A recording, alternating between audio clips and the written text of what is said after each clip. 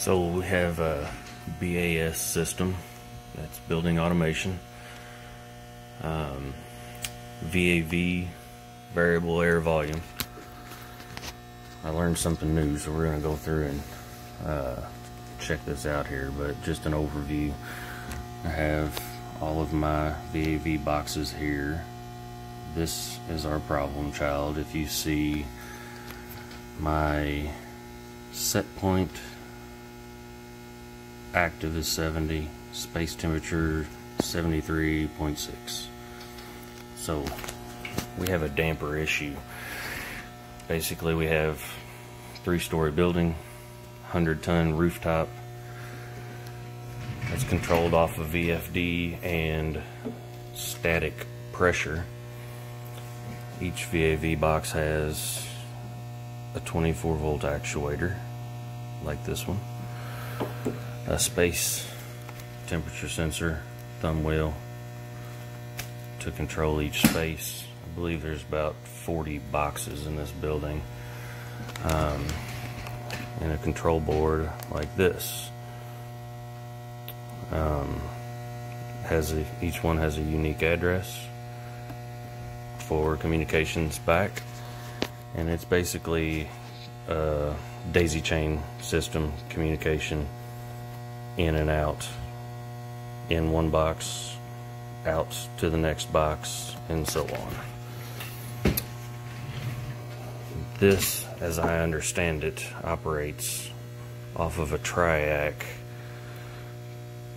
and it's a little different than what I'm used to. We got common, black is open, red is closed.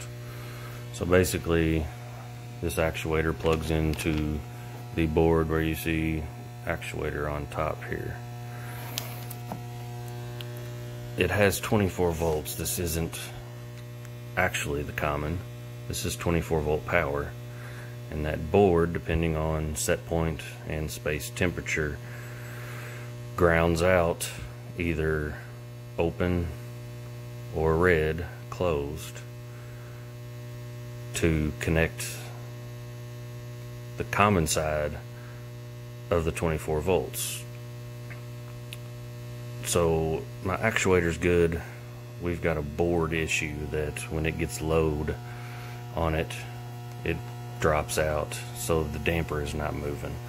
So we're gonna go up and take a look, see what we got, and see if we can get this thing working.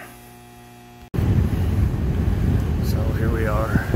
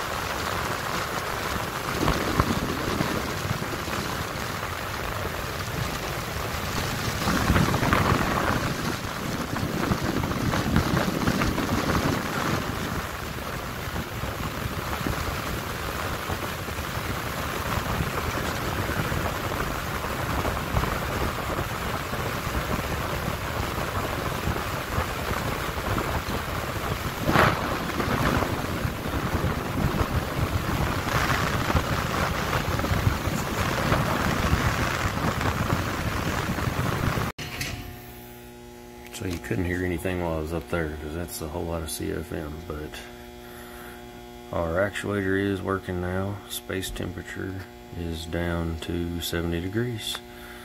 We're going to call this one good. I don't know if you saw in the video or what you could hear, but basically I was doing exactly what the control board is supposed to do, and closing common to ground. So black and red, open and closed. You saw me touch it to ground and the actuator would move. And